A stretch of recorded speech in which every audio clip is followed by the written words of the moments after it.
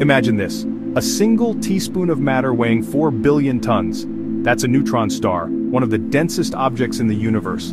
These stars are the remnants of massive stars that have ended their life cycles in a supernova. When a star several times more massive than our sun exhausts its nuclear fuel, it collapses, and the outer layers are blasted away, leaving an incredibly dense core, a neutron star. To put it into perspective, imagine compressing the mass of our sun into a sphere just about 20 kilometers in diameter.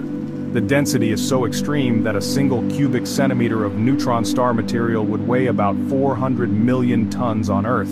This unimaginable density is due to the fact that the protons and electrons in the star's atoms have fused together to form neutrons.